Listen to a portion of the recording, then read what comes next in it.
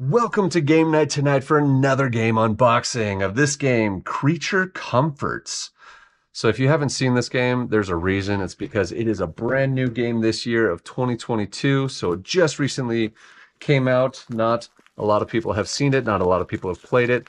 But with this one, when we purchased it, we got a bonus pack of different pieces. I don't know if this is just an upgraded pack, but I'll pull these guys. Well, really bad. Oh, and it ripped the bag. Whatever.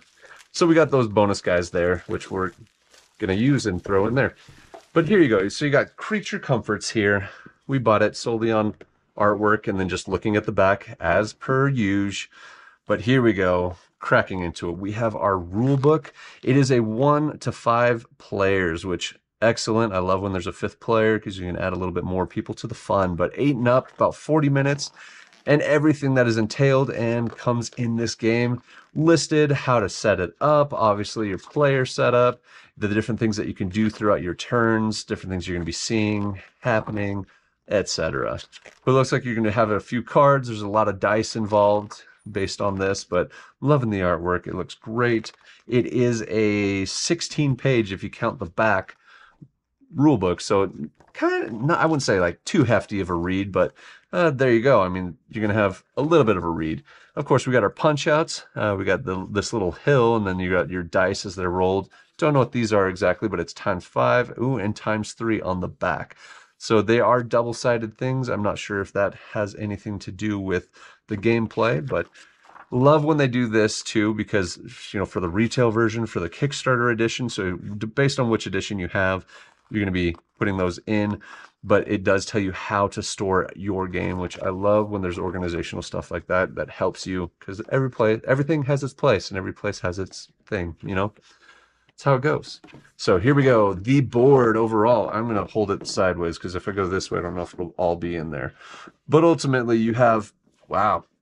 So you got the dice numbers here, so based on how high you can climb, I'm guessing, and then different card spots here, dice stuff, more different like location places you're going to be going, and then you get up into the snow up here. So I don't know if you're trying to plan for winter. It might have a feel of Everdell, if anybody's played that.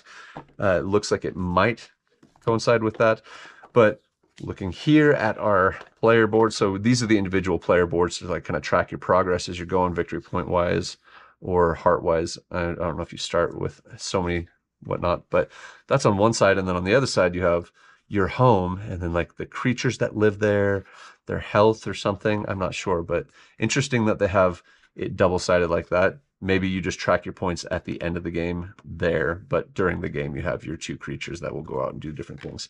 But each one is a different home, of course, because each of us lives in a different home. But you have all 5 of the different homes and their respective victory point trackers on the back.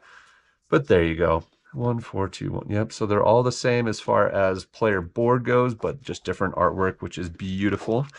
Got different dice. So these are full-size dice. Regular dice here, but it looks like they are unique because there's a paw on this red die, paw on the red die, right? And then we move on to the yellow die. We've got a longer paw, so it's maybe a raccoon, I'm not sure. Little short paw here, right? So just different paws, and I'm guessing that just stands for, yep, number 1. So really cool, unique dice, trying to add more to the flavor of the game as far as making you feel like you're part of it because you're seeing footprints of the different animals that you're going to have in this game. But there you go, you have the dice, and it looks like there's 5 different colors there. Purple, blue, 3, 4, 5. You're going to have 5 for the players, and then as well as the different character colors here as well. So you got the maroon, you got the purple, you got the green, the cyan, yellow, gray, but these, I'm not sure what they are exactly, what they're supposed to be shapes of, but I'm sure it's something. Maybe these are houses. That looks about right. See, there's little homes right here. So yeah, you got the different colored homes based on where you're camping out or something, creating your home for the winter, right? I really think it is going to be just very similar to Everdell and the trying to beat winter and be the best prepared and everything.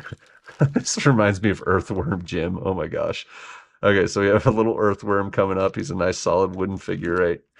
And then you got a couple of wheelbarrows and then a plus and minus on each side of these little books or something. Don't know what those are. But Earthworm Jim there, everybody. Got him. Love it. So those are those little wooden tokens there. And of course you have some normal die. Looks like there's nothing special about these ones. No paw prints or anything, but you got 4 of those guys there for you. I'll just pop those back in for a second. Um, lastly in this row, we've got the actual player tokens, which I think goes with these guys. And I'm going to toss one of these because I think we had an extra, yeah, we had an extra little space. So I'm going to toss those guys there. But these are the different players right here. So you got the different player, you got raccoons, you got rabbits are yellow. You've got, I'm going to try and get one of each of these. 3, come on, where's the blue? Those darn hedgehogs, we're going to just pour them out. Here we go. There we go. All right, so we've got a raccoon, a little hedgehog. You've got a bunny. You've got a squirrel. And what color am I missing? Oh my gosh. And a fox.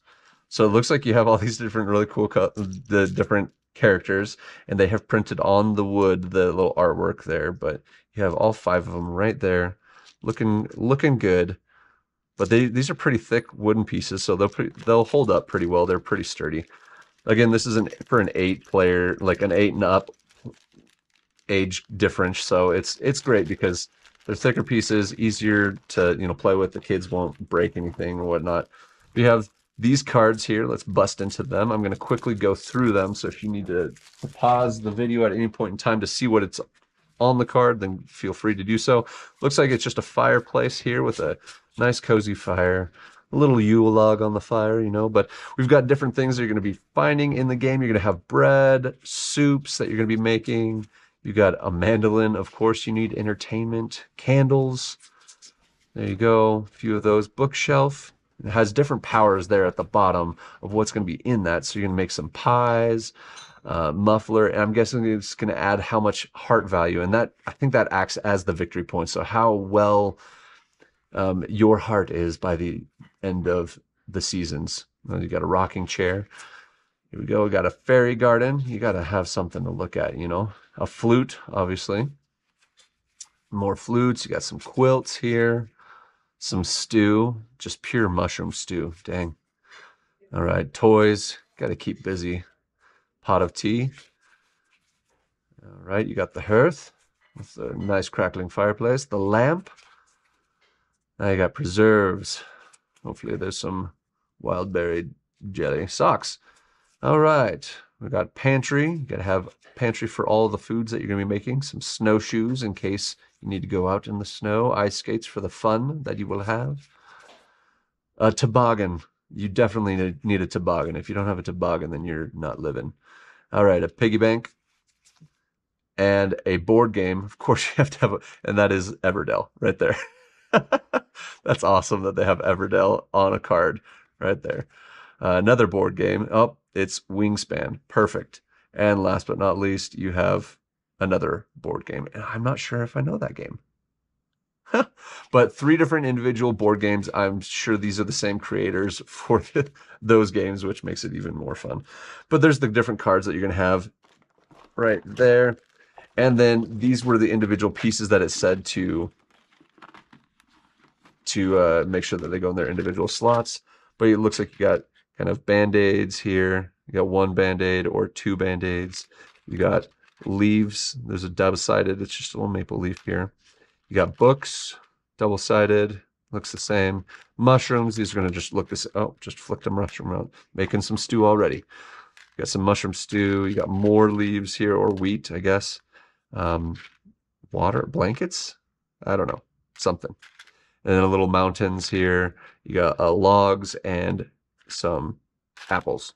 Perfect. So these are the resources you're going to be finding in the game to help you get the things you need. You got all the bags for organization, which I love. They're so good when they do that. All right, we're going to crack into this nice little package of something. We'll figure it out. All right, these look like different things you're going to encounter, different cards maybe that will have to do with the spaces that you're on. So total powers, like different things are going to be happening there. So it looks like resources either you gain or you have to pay to go there. And then both, even based on how your roll goes, you're going to get the different resources, maybe. I'm not sure. But different things. And there's the different symbol here in the middle because there was the sun. So based on the actual season you're in, because it looks like that's fall, spring, or summer. I'm not sure. Oh, no, it'd be spring because the summer is going to be our sun here. It's got some sun, and then more fall tokens, but you're going to be gaining all these different resources based on how your die roll ends up. There you go. A lot more happening in spring and summer. And there's no winter because you are preparing for it. You don't want to be without when you get into it. All right. These little square cards, let's see what's in these. Getting there. Okay. Got an almanac, a couple of those. You got bicycles. So more things that are going to help you along the way to get more hearts. You're going to have fields, a guest cottage. You're going to have an herb garden, orchard, a scale, a spinning wheel, a tool shed, an umbrella, a weather vane, a wheelbarrow, a wild wood, a writing desk, a recipe book, pattern board, a couple of those, and a barrel sauna, which I think I would like that one. That would be fun. All right, before I get too much further, I'm going to pull it out just to check underneath. Nothing was there, just had these ones fall off the edge there, but you should always check underneath your plastic inserts just to make sure that they haven't not left any game essentials there.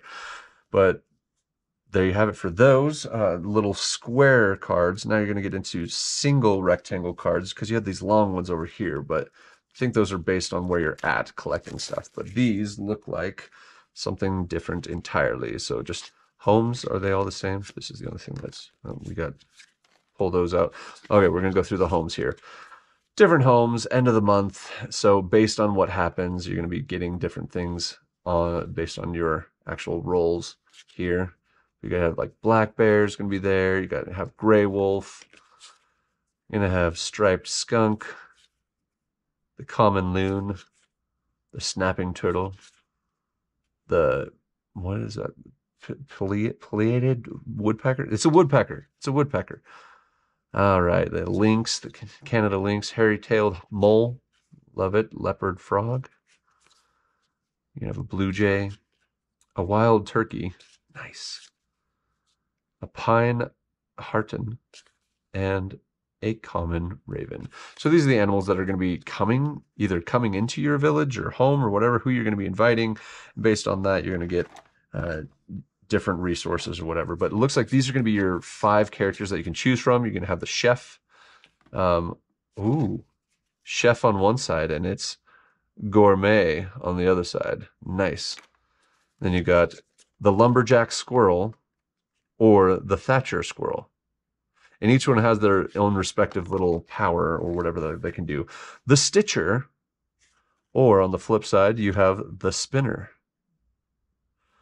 So it looks like you have like, I'm guessing it's like, yeah, the male and female version of each animal. So you have the gardener, what she does, and the grocer, what he does. And you choose accordingly. You have the carpenter, nice, and the carver. But those are all the different characters that go with it. And this is just in reverse order. So it's just talents, micro expansion. Oh, little micro expansion. Nice. That's what all those are. So that will create a little bit more to it. Didn't realize it already had an expansion in here, but that's nice. All right, throwing these back in because that is everything that is in this game here. So let's see if I can remember how this all went in. Better organize this when, finally get everything taken out. Okay, those, throw those there. If it doesn't all fit, then, oh man, I'm gonna have to redo it. Okay, there's the board. You got your little cheat sheet of where everything goes. You got a couple of little punch outs here and your rule book. Everything that goes into this game, Creature Comforts.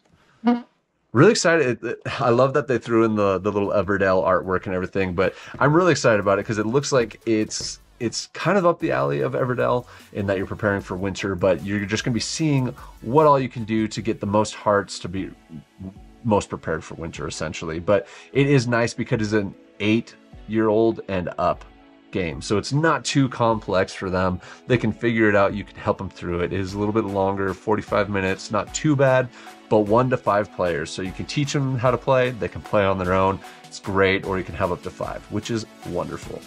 But there you have it for Creature Comforts, another new game this year, 2022. So if you haven't seen it before, that is why. I'm really excited about it. And we will do other future video game playthroughs, game spotlights, etc. So be on the lookout for those. But if you like the video, please don't forget to like, subscribe, and hit the bell for future notifications on those videos as they are coming out. But we will catch you next time on Game Night Tonight.